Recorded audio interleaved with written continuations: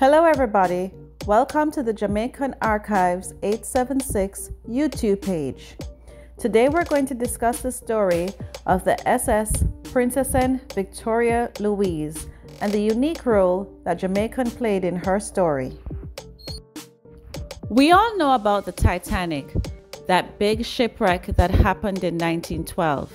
But did you know that there was a shipwreck that happened prior to that in 1906? And did you know that Jamaica played a role in that story? It all started in 1886 when Albert Ballin joined a steamship company called the HAPAG. In 13 years, he became the managing director of that company in 1899. And it was at this time that he realized something.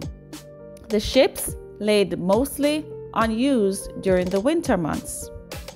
Passengers did not want to travel around the North Atlantic due to the inclement weather. He came up with an idea. Instead of traveling around the North Atlantic, why not take the ships on pleasure voyages to warmer climates, namely the Mediterranean and the Orient?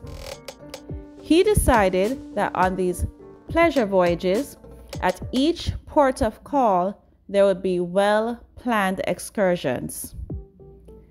He himself was a passenger on the early phases of these pleasure voyages, and he realized that it was very, very successful. Ballin's idea of the pleasure voyages were growing increasingly successful. People were signing up for it in droves. In the late 1800s, more and more of these voyages started to happen. This really was the precursor to what we know today as the cruise. Very early on, though, he noticed that there was a problem. The ships that were being used were originally constructed as ocean liners, and as such, they did not have all the fittings and trimmings for the passenger who was really going out there to have a good time. There were very few amenities on board. That became extremely apparent when you had to be at sea for long stretches of time. People got bored because there was nothing to do. Also, there was very little deck space, and the little deck space that was there was mostly covered because it was designed to deal with the rough waters of the Northern Atlantic and not the more smoother waters of the southern climates. He decided that the answer would be to build a ship specifically designed for these pleasure voyages. At this point, they were being called excursions. In 1900, he commissioned Blum and Voss to construct such a ship. This would be the world's first ever cruise ship. It was named the Princess Victoria Louise, named in honor of Kaiser Wilhelm II's daughter. The Princess Victoria Louise was launched on June 29, 1900, and what a grand occasion it was. Now remember, these early cruises were targeted towards wealthy travelers, and so she was designed to look more like a private yacht rather than the commercial ships that existed at the time. She contained 120 cabins. All were first class. All the staterooms were luxurious.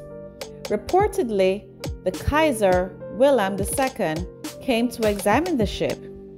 He suggested some interior modifications that should happen, and Ballin instituted these modifications. In the end, there was a library, a gymnasium, a dark room for the development of film by amateur photographers.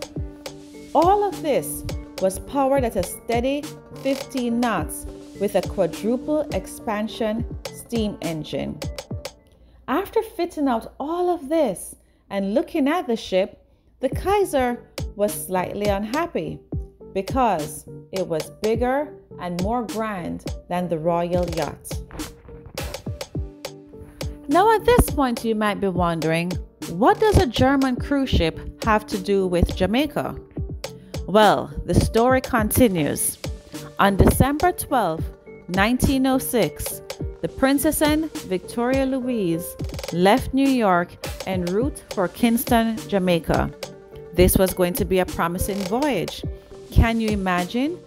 They were leaving in the dead of winter, headed for the warmer tropical climates of Jamaica, destined to have a good time.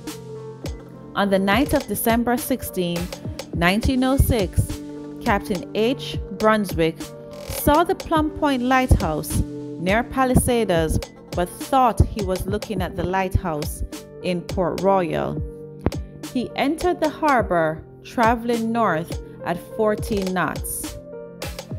The ship hit and climbed onto the rocks, bow first, at 21:30. The engines were dislodged and the frame plates were shattered.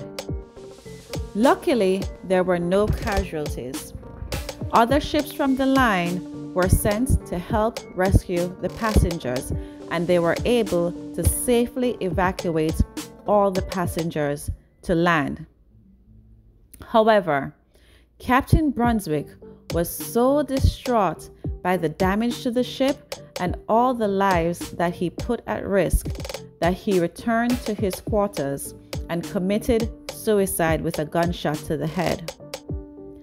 A German court found the captain negligent in May of the following year. The ship was determined to be a total loss on December 19th of 1906 and sank in a seaquake in 1907. A Jamaica Gleaner article dated December 19, 1906 is quoted as saying, "The heavy seas have been breaking over her pitilessly from the time she struck on Sunday night, and every effort proving unavailing, she has now been abandoned and left to her fate." And that was the end of the Princess and Victoria Louise.